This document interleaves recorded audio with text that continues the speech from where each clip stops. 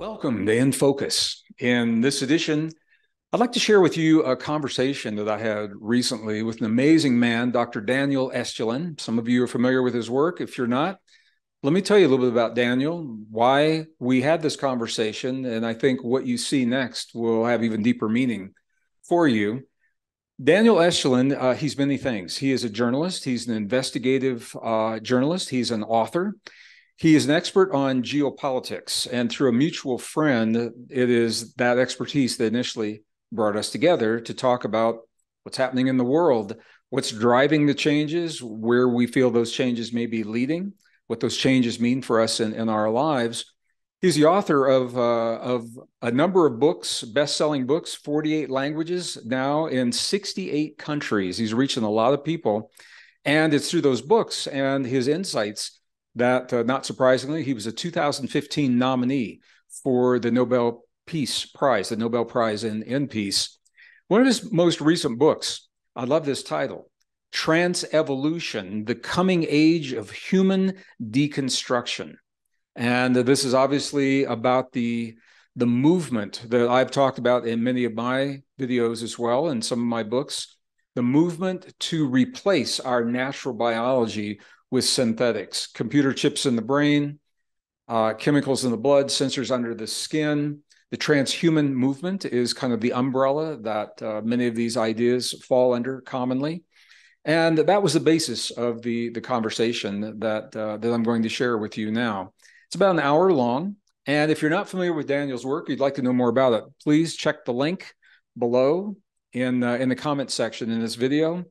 I hope you enjoy this conversation as much as we had sharing it together. It was completely unscripted. We didn't know where it was going to go or even how long it was going to take. We ended up stopping at 1 hour and agreed to call this Gregg and Daniel Part 1, and we will have a Part 2 within the next couple of weeks. So without further ado, please enjoy the conversation that I had with Dr. Daniel Estulin. Daniel, it is an honor to be with you. I have followed your work. I am a huge fan of your work behind the scenes. We have a mutual friend that's put us together for the first time. Yep. This is completely unscripted. We don't know where this is going to go, and that's what makes it very exciting. Well, we know it's gonna go well because you and I, we know what we're talking about. We have a lot of common interests as far as knowledge is concerned. Yeah. And I think there's a lot to talk about. You know, I think the point of departure could be the point of transhumanism, something that you've researched for many, many years and talked about in your documentaries and films that I've watched many, many times, and Gaia amongst them, many other platforms as well. So let's start with that. So what do you see, where do you see that going? Because we can talk about what transhumanism is, but today it has transmogrified itself into something, well, you know, I don't want to call it unseemly, but there's a lot to discuss as far as the direction and what we're going to do with it, and the fact that we have no language to really explain what's going to happen. Yeah, well, first, I'm just going to begin by saying I'm a scientist. I'm a degreed geologist, a very strong background in math, physics, computer science, and I am a fan of technology. So I am not anti-technology at all. What I'm seeing happening, Daniel, is there is a movement, and I'm going to use that word intentionally. I believe it is a movement.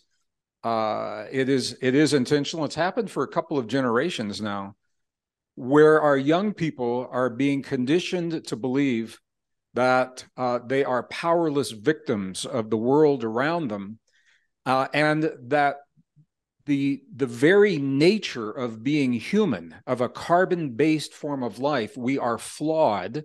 And among the flaws that are being taught to our young people, they say the ability for humans to have emotion is a flaw, because it clouds our logic and our thinking, and the ability, the way that we reproduce through physical intimacy is a flaw, because it is random. It's by chance. You never know what you're going to get. And so we're being taught that we are a flawed form of life, and that we are victims of our external circumstance. And if you're a victim, it means you need a savior. And the savior that's being touted is the savior of technology. So we are now at this crossroad, a pivotal crossroad, where we are determining as a society and as individuals, how much of ourselves do we give away to the technology? Now, I'm very passionate about this for a couple of reasons. One of those reasons is there is a tenet in biology, Daniel, and I know you and your viewers have heard this. It's called use it or lose it. Right. And what that means in biology is that we have these highly advanced biological systems, the immune response and human metabolism and the way that memory and neuron production, all these things, the way they work. If we begin to replace these natural abilities with synthetic abilities, with computer chips, with artificial intelligence, chemicals in the blood, sensors under the skin, what happens is that our bodies believe those functions are no longer necessary, and they begin to atrophy in one generation. And then the next generation, when we pass those characteristics on through what is called epigenetics, the epigenetic programming, right, the next generation says, maybe we don't need to do these anymore. This is exactly how you lose a species. This is how you lose the capabilities of a species. So our young people are being conditioned to worship the computer chip. And what they are not being told, and as a scientist, I find this fascinating, is computer chips are definitely fast. They're definitely efficient. And I'm a computer chip guy. I love the tech. However, computer chips and all of the AI and everything we're talking about, it is limited by the physics of the material it is made of. In other words, the information is limited. It can only pass so quickly from one atom to the next atom, depending on if it's silicon or gold or whatever it is. And this is where it gets really interesting, Daniel, is because what we're finding is we say, what is the upper limit of the human neuron? What is the upper limit of the cell membrane? And what the scientists are saying now is we do not know our own limits, because every time the human body, whether it's a single cell or it's a neural network or it's a system in the body, when we approach what we believe is a limit, our bodies are conditioned and programmed to adapt and change and up-level. We diagnose problems and we heal those problems. And just for example, new brain states. When I was in school back in the 50s and 60s, and even now, young people are being taught that the brain states top out around 40. The speed of processing in the brain is about 40 hertz, 40 cycles per second. And now the Tibetan monks that are being studied at UCLA through the scanners are showing that under certain conditions, they exceed that. They can go to 80 cycles per second and then 100 cycles per second. And so scientists said, okay, we made a mistake. Now we have to have a new brain state. And then the monks said, well, if we do a different process, we'll go beyond that. And so they had to come up with the gamma brain state and the hyper gamma brain state. And now the epsilon brain states. We do not know the upper limit of what it means to be a biological being.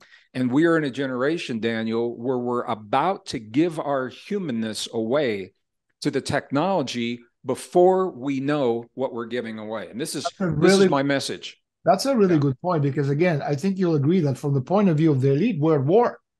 We are at war with the elite. And for the first time in history of civilization, there is a technological opportunity to create, if we're the Homo sapiens, let's call it Homo mejores, or whatever you want to call them.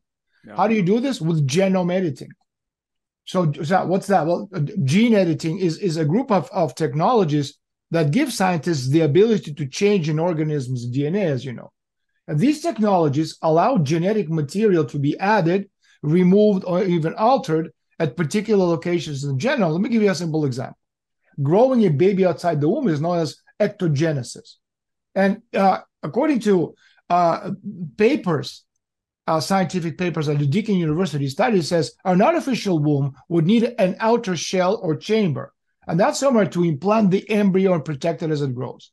And so the artificial womb will also need a synthetic replacement for amniotic fluid, a kind of a shock absorber in the womb during natural pregnancy. And finally, there will be a way to exchange the oxygen and the nutrients. In other words, oxygen and nutrients in, and carbon dioxide and waste products out. Mm-hmm. So the researchers would have to build an artificial placenta. And the uterus, again, it's not a very complex organ.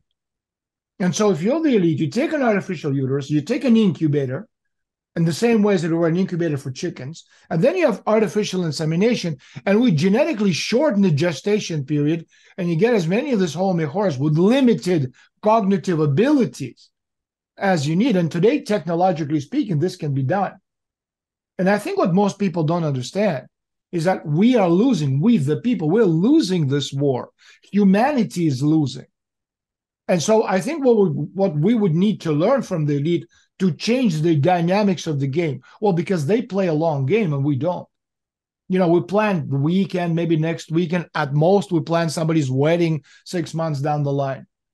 And these people plan hundreds of years in advance. For example, at the end of World War II, in 1945, while the Soviets were celebrating victory over the Nazi Germany, the financial elite that created their Bretton Woods economic system, that's today's on its deathbed, they were already preparing the dismantling of the Soviet Union 50 years later.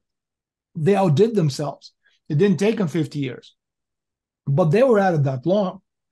So I think, again, what's under assault are not only our individual human rights, but the very institution of the concept of nation-state republic from the oligarchy's massive social engineering product conducted through Tavistock Institute for Human Relations and others, much larger integrated networks of these centers of applied social psychology and social engineering that emerged in the aftermath of World War II. And these groups regard us, the people, and the principles of nation state as it's kind of an axiomatic philosophical enemy. In other words, we're talking about behavior modification. So let me ask you this, from the point of view of science. Again, we could talk about transhumanism. Human, transhuman, posthuman. What is the purpose, do you think, of this behavior modification we're witnessing right now? You're thinking exactly like I'm thinking, because that's where I was going to go next. Because everything you said, yes, everything you said, and those things are all happening. But ultimately, Daniel, we're in the middle of a battle. You know, there's a battle for our thoughts. That's very apparent. You need look no further than the legacy media to see how it's called the fifth domain of warfare, how we're being programmed, our beliefs. There's a battle for what we believe about ourselves, about our origin. Are we the product of random mutations and lucky biology, or is there some intentionality? There's a battle for the way that we believe our universe even began. Is it random physics, or is there some causation underlying that? All those are happening, and everything that you're saying, Daniel, is happening. Ultimately, I believe they are all distractions from a deeper battle, and it's a deep and ancient battle that has been playing out for a very, very long time. It's a battle for our very humanness, and even beyond that. And I'm going to use a word, and then I'll define that word. There is an aspect of our humanness that is called divinity. And a lot of people associate divinity with religion. It has nothing to do with religion. If you look at the definition of divinity, it's really interesting. Divinity is defined as the ability to transcend perceived human limitations, the ability to become more than the limits we have placed upon ourselves. And ultimately, I think this is the answer to your question. It is a battle for our divinity, because it is our divinity that frees us from the shackles and the bonds of the fear that keeps the human population enslaved through all of the methods you're talking about, Bretton Woods and everything else. The wars that are being fought, the intentional effort to break the bonds of our society, rich against poor, men against women, black against whites, Christians against Muslim, adults against children, and it goes on and on. All of that is ultimately designed to steal from us our very divinity, because when we have our divinity, then we exercise the full potential of what it means to be human, the extraordinary abilities to self-regulate the human body, to self-regulate our immune system, to self-regulate longevity enzymes, to self-regulate our ability to create greater heart rate variability, which makes change easier for us. super learning, super memory, super cognition. All of this is only available through what we call our divinity, our creativity, our intuition, our imagination. AI, computer chips, chemicals in the blood do not have imagination. So when we give our divinity away, we are vulnerable to other people's ideas and other agendas of what our world should look like and what our lives should look like. I believe, to answer your question, this is the ultimate battle that we are fighting for our humanness, our divinity. And DNA is the key. When we replace the DNA with synthetic polymers, and all of the things that are being proposed right now, the DNA literally is a biological antenna that allows us to access intelligence that we're only beginning to understand through the best science of the modern world. So now I'm not saying that every politician knows this. Most of them don't. Absolutely. But they're pawns in a game. But ultimately, those at the top playing this game, humans can only be subject to control if they lose their divinity. And I think that's the battle of our generation. And most people don't even know it. I also think if you ask ourselves, so what are they doing really? Like if you ask the question of the elite, well, they're bringing about forced change to our way of life.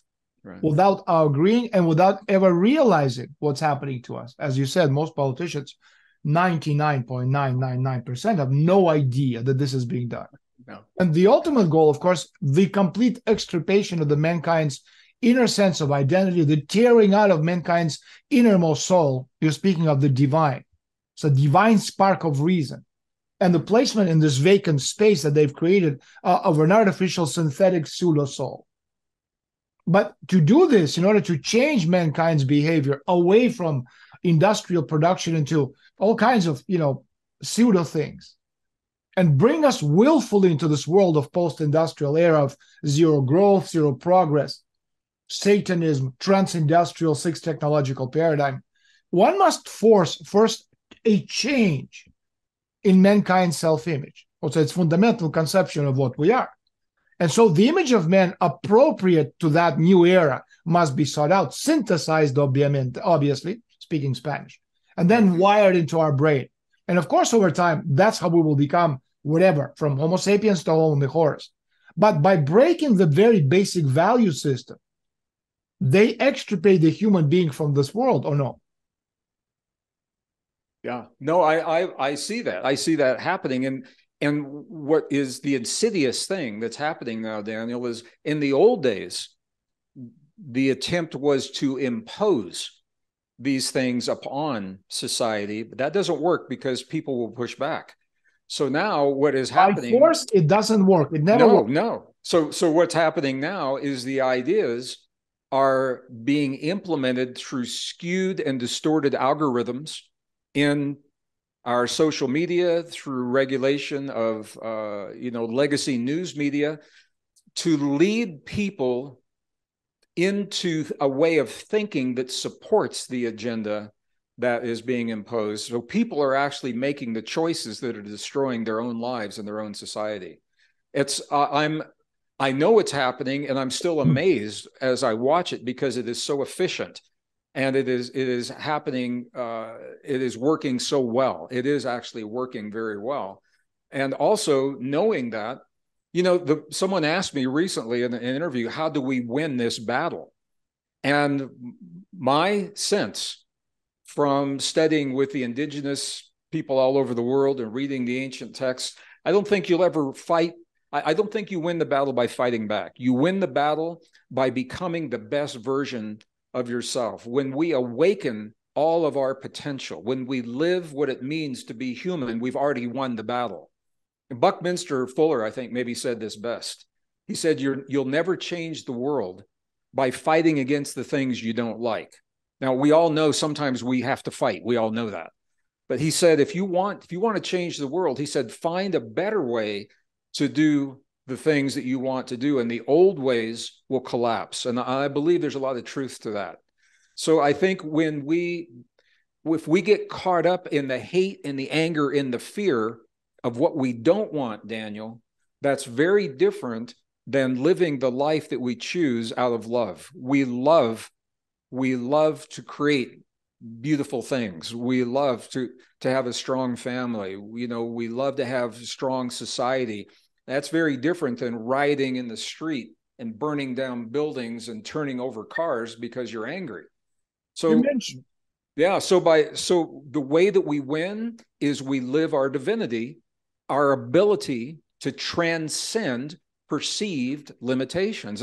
And this is so interesting because even in the definition, the ability to transcend, it means to become more than the limitations that you perceive. They may not even be real limitations. They're limitations that are perceived, that have been programmed. We've been programmed to think that we are powerless, limited victims of our environment. So it's a fascinating time. And I am seeing this happen so quickly, Daniel. I don't think it will drag on for another generation. We're at a crossroad right now. Something's got to give. Something's got to give. Time. You mentioned something which is absolutely true. I mean, the whole idea of physical slavery, okay, colonization, physical slavery, force, brute force, that has been replaced by technological slavery. And again, in the past, it was done via military aggression. Today, you don't need to do that via military aggression. You do it with advanced technologies. Let me give you a simple example. Internet. What's internet? It's a digital gulag under the control of Big Brother within the confines of this permanent hybrid war. My internet is not working. Oh my God, how am I going to survive the rest of the day? And they live very comfortably and very happily within the confines of this make-believe world. And the collective degradation that we experience in society is palpable. So a world where physics and mathematics are considered racist subjects invented by a white race. Yeah. And if you tell people that everything they need to know is available for free in Wikipedia, or that there is no need to study, that you can use chat GPT to get you any information you want, to write any paper you want, and that everything is on internet, then 2 + 2 becomes 22. And that whoever tells you 2 + 2 is 4 is a racist. And the next step, we're building a society absolutely dependent on concentration camp technology to survive. And what I was saying, again, what you and I were discussing in the beginning about this move from humanism to transhumanism, okay? We're living in a world of meta-systems. Now, if I cut off your access to internet, most of these people will not be able to survive because they're empty vessels. The brain is an empty, clueless vessel. That's one thing. And the second thing, okay, has to do with human cognition. How do you think, Greg, human cognition fits into this global plan of control? Well, this is the point, that the cognition is part of the divinity. When we talk about divinity, when I'm not doing what I'm doing now, I'm a musician. My wife is a musician, and we spend a lot of time with amazing musicians. And if you ask a musician, my wife was just at the Grammys, for example, earlier this year, and she would ask musicians, where did that amazing piece of music come from? Every one of them, every one to the T, will say it didn't come from me, it came through me from somewhere else. That is our divinity. It's our creativity. It's our imagination that allows us to express in these ways. And cognition, all of our cognition is part of that. So what scientists are finding now, I'll give you a perfect example. We are almost at a generation now where artificial AI visor is now available. They've been available commercially to young people. So here's what they're finding. This is what the peer-reviewed scientific studies are showing. Young kids, maybe 3 years old, 4 years old, they wake up in the morning, eat breakfast. Their parents place them in the living room. They put an AI visor, and the kids sit there for hours and hours and hours. And in that AI visor, they are seeing things that they would never see in the real world. They're seeing situations. They are having an intensity of sound and of colors that makes going into the backyard playing with their friends seem boring, because they're seeing these. So now that this has been happening for a few years, scientists are doing the studies, and what they're finding is that cognition is being damaged from kids using these AI advisors, for extended periods of time. And here's the reason: because they are watching, they are observing all of these things happening. They're not using their imagination. Right. They're not using their creativity. The AI is doing it for them. So there is a thickening in the brain, literally. The tissue and the visual cortex is thickening, but there is a degradation in other parts of the brain, as well as social skills, interpersonal communication, emotional development, even the size of the brain development. So we're already beginning to see how physiology is changing, can change in response to the technology. And I just want to say, for our listeners out there, again, I'm not against technology. It's not good, bad, right, or wrong. It's how we apply it and the thinking underlying the technology. Because we already use transhumanism. You get a hip transplant. That is a form of transhumanism, or contact lenses in your eyes, or whatever. And I think that's fine. We're talking about replacing large portions of uniquely human capabilities with synthetics, like putting a computer chip into the brain, so that parts of the brain are no longer thinking and creating those neurons, or chemicals in the blood that mimic the immune response that the body already has. And if those chemicals mimic that immune response over long periods of time, the body's own immune response is compromised. And we know this. We know this from peer-reviewed studies.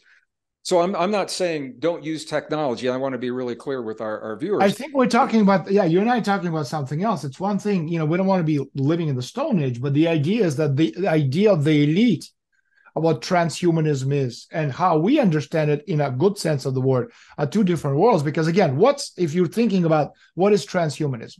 Because again, people often, imagine the term, if you ask anyone, well, they think of Terminator, Rise of the Machine, Hollywood films, I, Robot, and other many Hollywood films as an image of transhumanism. But is this what the elite are working towards? Because that's the question. Because transhumanism is really, if you think about it from their point of view, is this ultra high-tech dream of computer scientists and philosophers, et cetera, et cetera. It seeks to use this radical advances in technology to augment the human body, mind, and ultimately the entire human experience. It is the philosophy that supports the idea that mankind should proactively enhance itself and steer the course of its own evolution. Well, and it all comes from the assumption that we are flawed to begin with. But so just to be clear with our viewers, if some of you maybe have heard of transhumanism and are not so familiar, there are actually 3 levels of transhumanism, and we're engaged in 2 of those levels right now. So first level is what we just talked about. If you replace a knee or a hip, or contact lenses, you're using technology to enhance the human experience. That's level 1. Level 2 is where we begin to replace parts of the body with synthetics. And I'm not against this either. I mean, today, Daniel, we have the technology. We can 3D print a kidney to replace a failing kidney. I think we can pretty much 3D print our entire body. Well, right now they're 3D printing kidneys, hearts, and the epidermis, so skin tissue for burn victims. And that's a beautiful thing to help people that need that.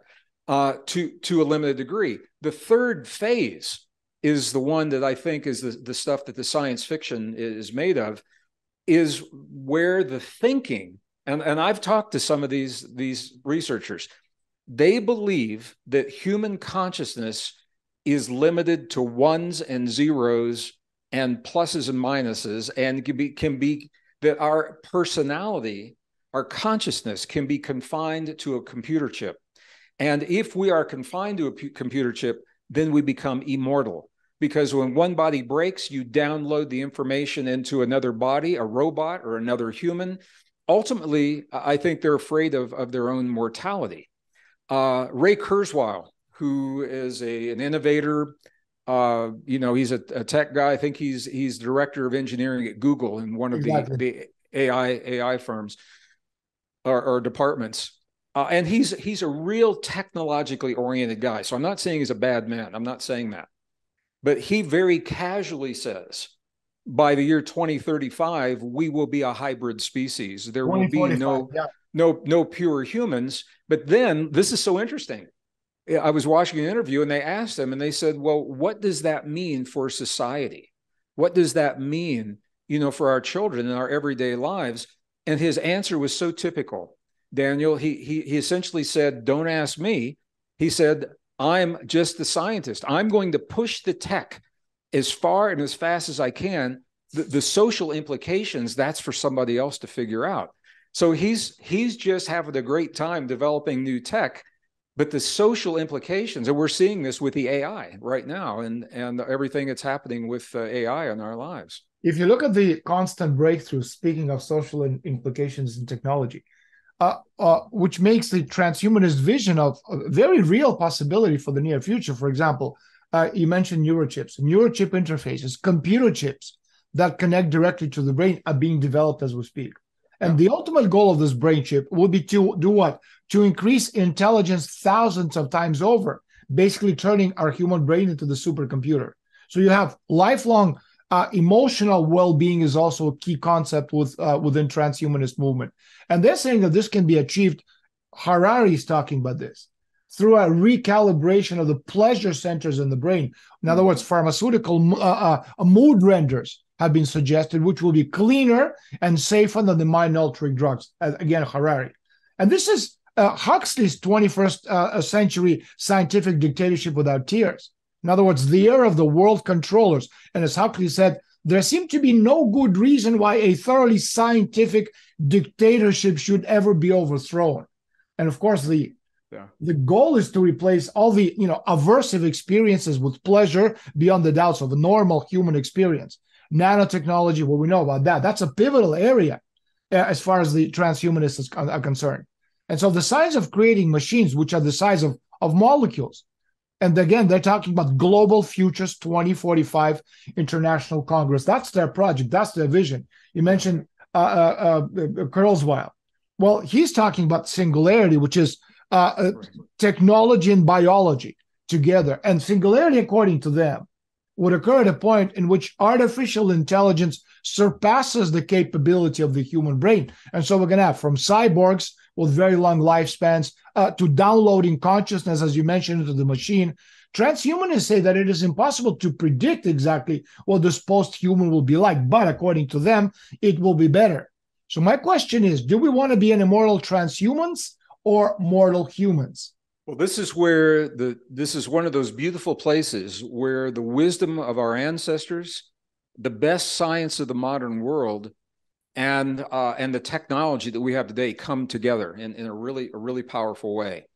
So I am a multidisciplinary scientist, and it allows me, I say that because it allows me to stay current with new discoveries in many different sciences. And one of the things that's not being talked about, Daniel, but the scientists are pretty much on board with this, is that we now know that we are called anatomically modern human, AMH. And we know that we showed up on Earth about 200,000 years before present, 200,000 years ago. Scientists agree on that. The controversy is, how did we get here? The old story was random evolution, random mutations, and Darwin's idea of evolution. The problem is that new studies in genetics, through DNA studies, we now can extract the DNA from the fossilized remains of the beings that we used to think were our ancestors, the ones that we came from. And now that we have done that, we see that we did not descend from these earlier forms of life. We didn't descend from Neanderthal, for example. And the genome from our earliest ancestors 200,000 years ago and our genome, it's exactly the same. We have not changed in 200,000 years.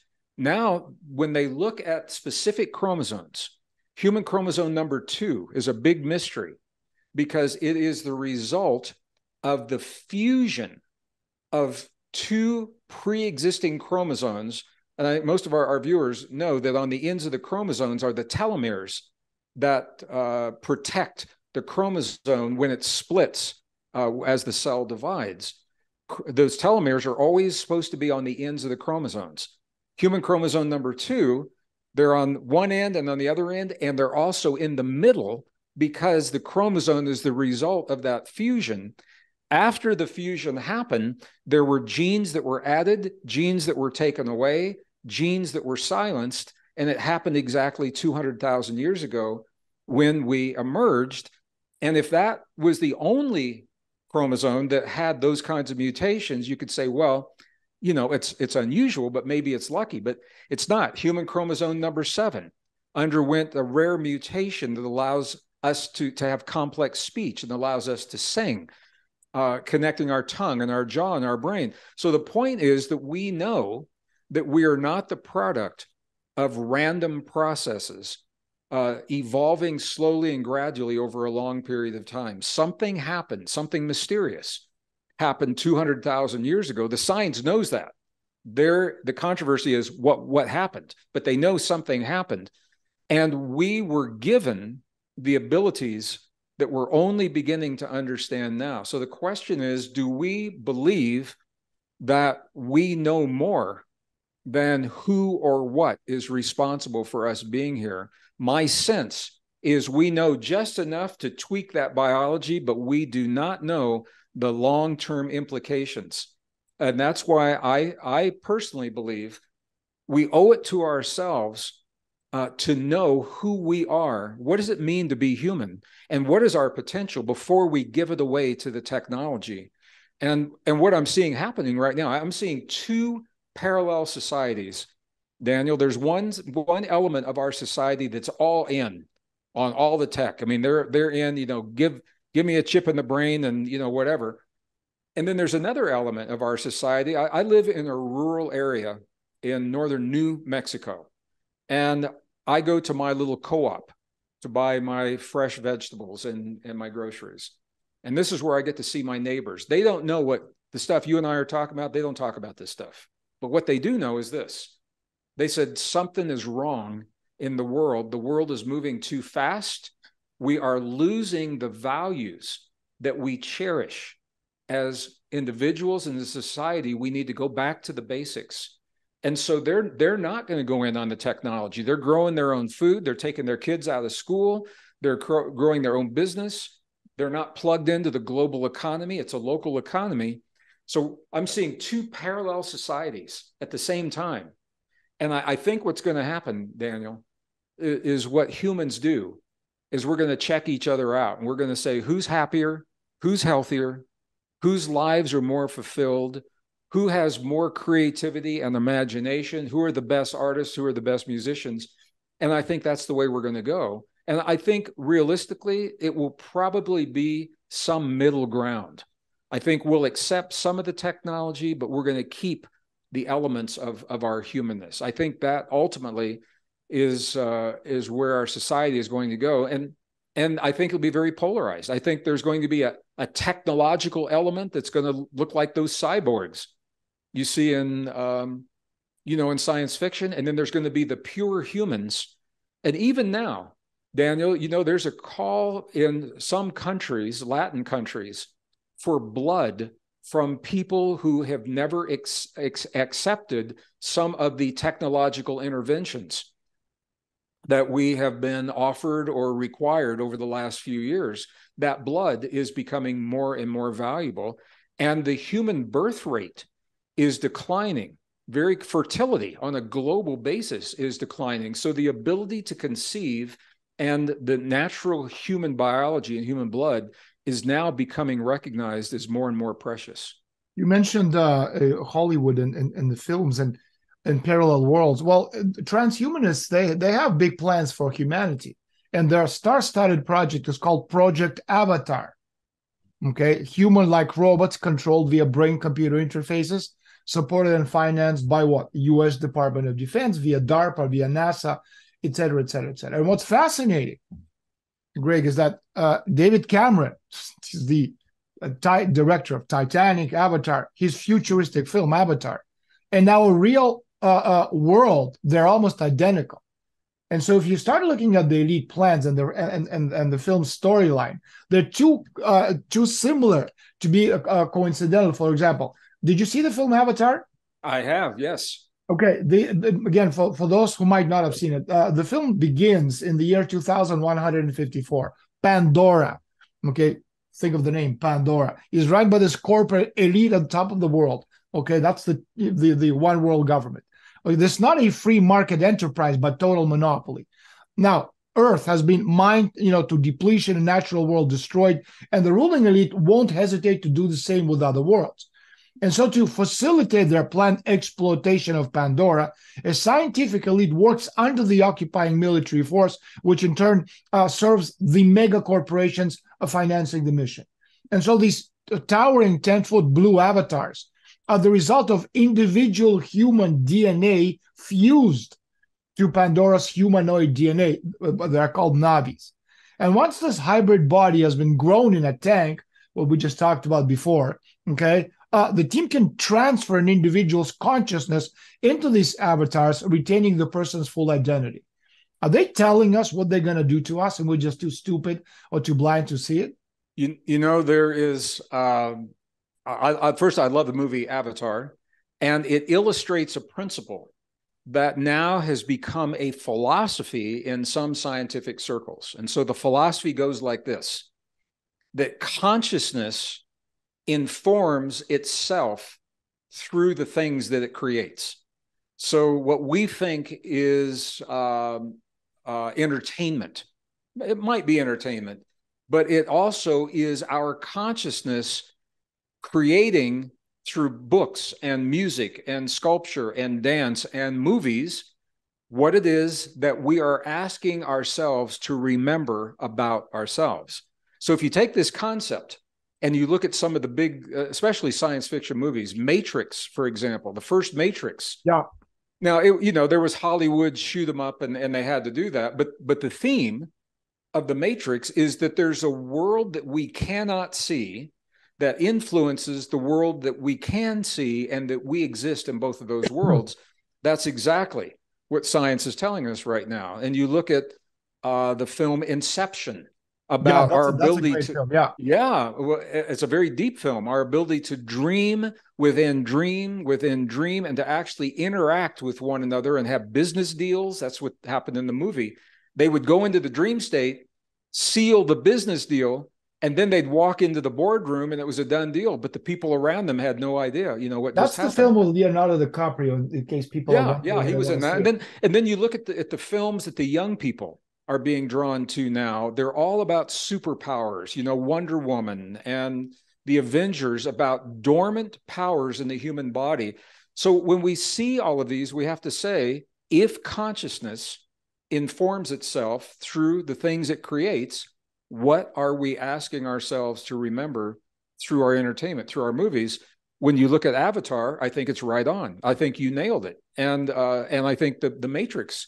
A dear friend, a colleague of mine, Dr. Bruce Lipton, we were touring Europe in a train the year that the Matrix came out, and we were talking about the movie.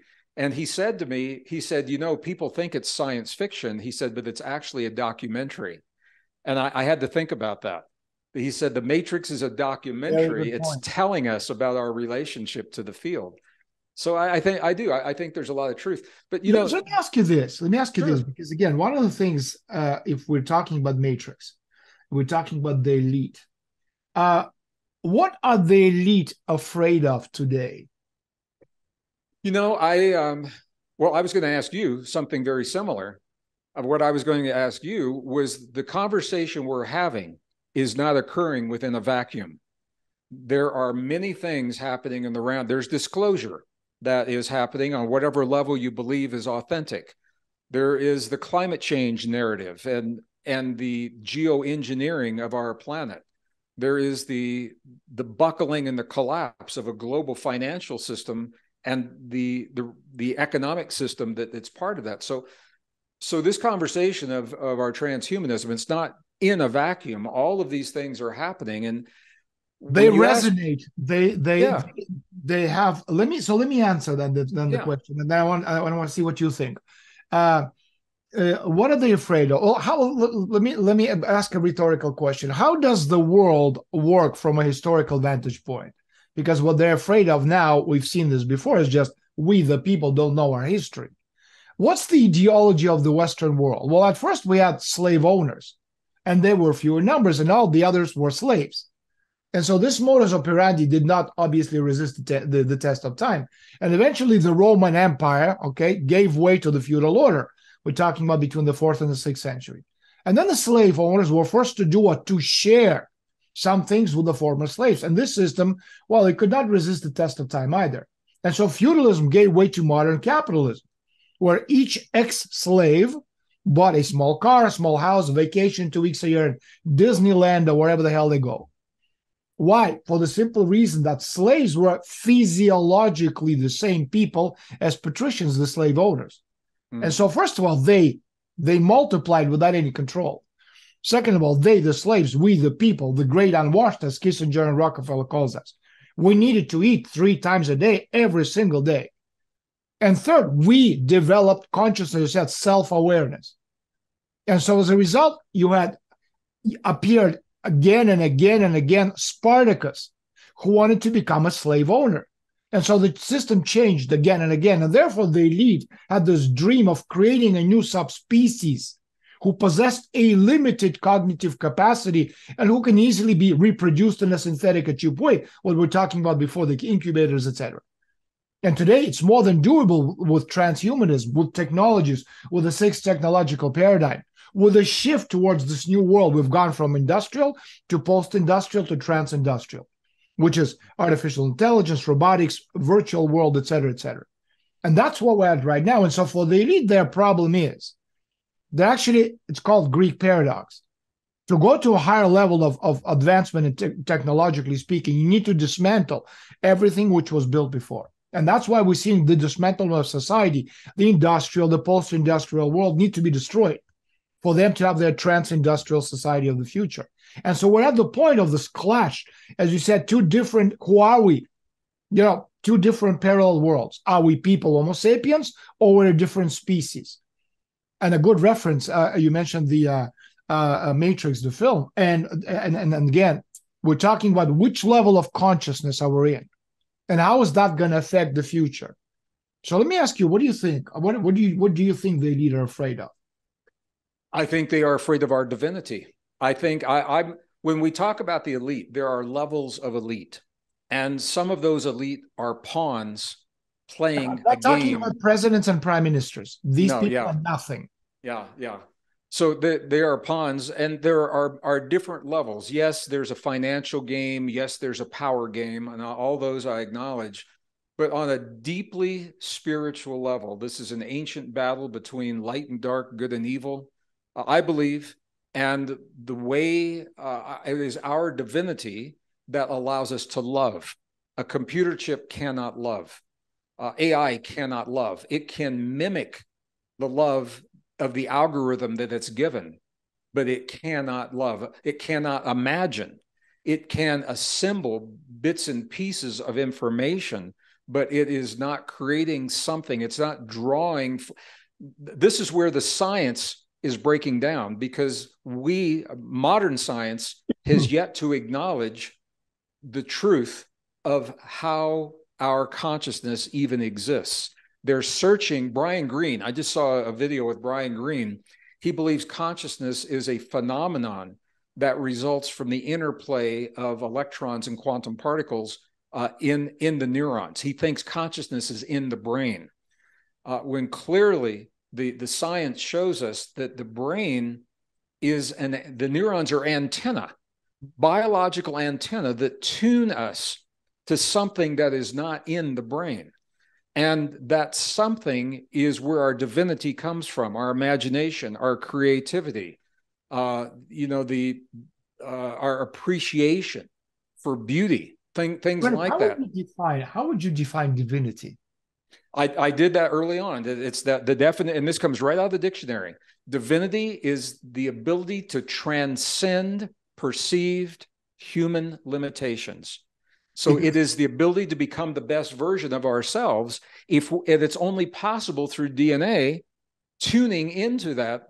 If we're replacing DNA with synthetics, we lose that access, and that's how we lose our divinity. The reason I asked is that, again, the global elite, they're convinced, you mentioned 2035 before, that by 2035, the first successful attempt to transfer one's personality to an alternative carrier will take place. And so they call this the epoch of cybernetic immortality. In other words, in one generation, bodies made of nanorobots can take any shape or rise alongside holographic bodies. And by 2045, which is a key point in many different cultures, the Chinese culture, we will see drastic changes in social structure. And the main priority of this development is what they call spiritual self-improvement. In other words, a new era dawns, the era of neo-humanity.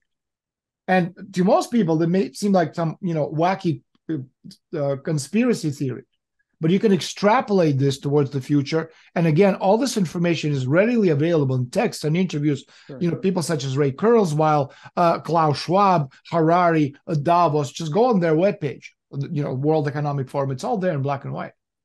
Yeah, well, this is the thing. It is no secret. They're very proud of what they believe is the future that they envision for us. They're very proud of the abilities to implement that future. And I think they honestly believe that they're doing something that will benefit at least some people.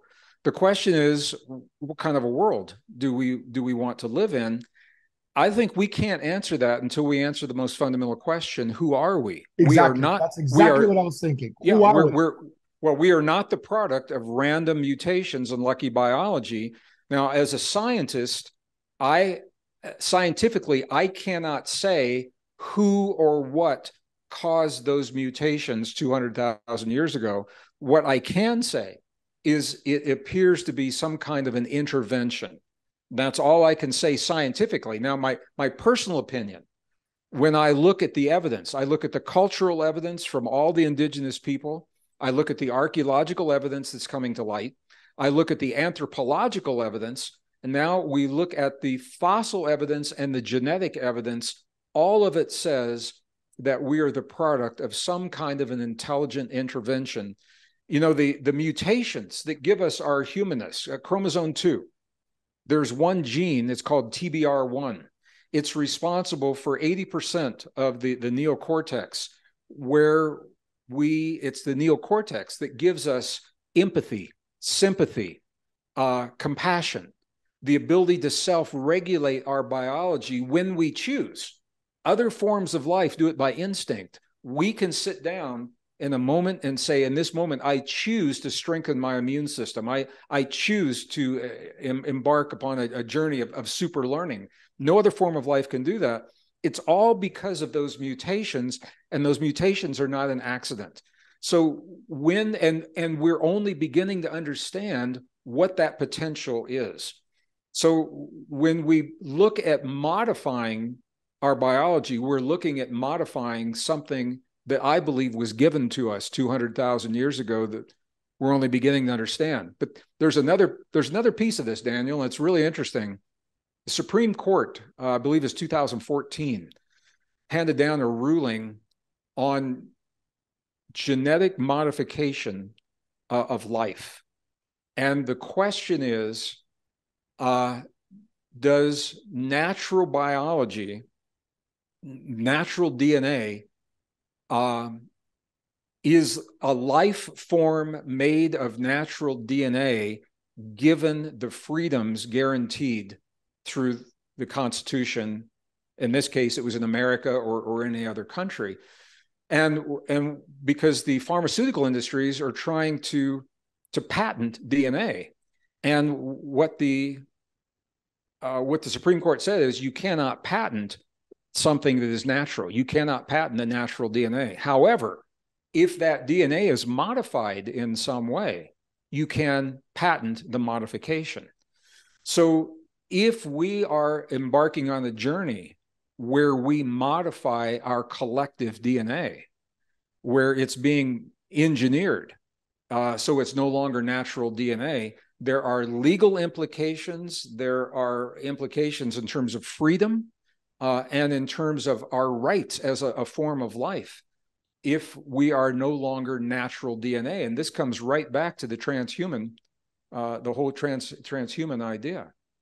So, you have to ask yourself, who benefits from a society that looks like this? Because it's not the average person. The average person isn't going to benefit from a society like this. If you kind of extrapolate, I'll go back in time to what, to the roots of some of these ideas. Transhumanism itself isn't new. It's rooted in many ancient orders and the philosophy of eugenics. Sure. And at the heart of transhumanism, it represents this kind of an esoteric quest for godhood among certain circles of this elite connected to Freemasonry, occultism, science, technology, or in supposedly evolving superior being ethically replace lesser humans. And so this philosophy, we're speaking of Avatar before, is portrayed in the blockbuster film Prometheus. I don't know if you saw that, but I've seen it I own it. I've seen it many times. Yeah. Because the idea of Prometheus, that's a great film. I liked it a lot. It's disturbing to a certain point if you understand the meaning of it. But the idea, I think, of Prometheus is at the core of many of these ancient civilizations, the ideas presented in the film, which is at the heart of Western secret societies. So you have across the world, we'll see these early civilizations or their obsession with what they believe to be some kind of off-world influences. And we have from Nazca lines in South America to the pyramids in Egypt. We see artifacts with the testaments to early man's obsession, to all this off-world manipulation. And every ancient culture believed that they were communicated with men somewhere in the sky. And one could say that even that Prometheus is simply an art imitating life and putting a 21st century spin on the beliefs of this Dogon tribe in Africa. Yeah. Yeah, I agree. I've spent much of my adult life. I was blessed in the 1980s to begin traveling and exploring ancient and indigenous societies that I'd studied when I was a kid. And every one that I've gone to, Daniel, every single society that I've gone to, from the monks and the nuns in Tibet to the yogis in India and the sadhus in Nepal and all through the Curanderos and the Yucatan and the Quechua in the Southern Andes and all through the American Desert Southwest, all of them allow for a relationship with beings they call a family beyond this world. And it's an ongoing relationship. It's not an ancient relationship. It's a current relationship. So now, the Western world, we're in what's called disclosure. Well, disclosure happened a long time ago publicly. What I think people are waiting for is an acknowledgement on CNN or from Moscow or Washington, D.C. of these relationships. That's what they're calling disclosure. But the fact that we have interacted with and that we have technology from, other worlds, we have known for quite a while. So that's what I'm saying. This conversation isn't happening in a vacuum. So I'm just going to take us a little bit different direction. I have a number of friends who were working in an industry. They're therapists, and they were working with globally with what is called the abduction phenomenon. So people that have been, they believe, taken from this world, alien abductions, and they've been tested on, or whatever it is that's happening. And when and then they have emotional problems from that. So they go to the therapists that specialize in this. So one of the first of all the different people, this was across different continents and from the 1960s all the way up through the 1990s. John Mack from Harvard University was part of this before he died. And the common theme is when the people are taken, they will typically ask, why did you take me? What is it that you want from me, or why are you interested in me? And a couple of answers come up that are, I think, relevant to this conversation. One of them is that a large number of the abductors, they say that we humans are at a crossroads in our evolution now, that the abductors were at a time in their history, and they went down the path of technology. They became machines more than biological beings, and they regret that decision. And they're warning us not to make that same mistake. They're saying, don't give your humanness away. Don't give your biology away. And then a lesser number of these, it was really interesting because what they called UFOs, they weren't aliens from another world. They were us from our own future coming back saying that there was a time that humans made the choice to go the transhuman route. They became hybrid beings and they regret that decision. And they're asking us to not give our humanness away. Don't give our biology away. Reconsider and change our timeline. Did you see a series called many years ago called Fringe? I did. Absolutely. You and I watched the same program as my friend. You and I watched the same program. Listen, I was going to say, look, we've been doing this for an hour and we're thinking of going for another half an hour. How about I propose something else? Let's find a time in the near future. Let's do another hour or another 10 hours because you and I have so much to talk about. Okay. I would be honored, and I think this is a very fertile conversation, fertile ground, because it's happening right now, Daniel. We're exploring. You and I are explorers. We're exploring ideas. We're touching things which are there to be touched, feeling them, the frequencies, and I think we're finding a common path. Again, you and I, we're thinking about the same things, the same movies, the same ideas. We understand things in a very similar way, and I think that's the idea: bringing this energy towards a particular objective.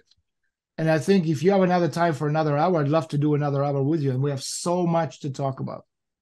You mean at another time? At another time, yeah. Another time, yes. I think to close on this one, well, I want to leave our viewers with, we cover a lot of ground. I think ultimately we are on a journey to find the best version of ourselves. What does it mean to be human? And how can we awaken our humanness in the healthiest way possible to become the best people and to create the best possible world? And I think ultimately, every part of this conversation, we have to put it into that context. Absolutely.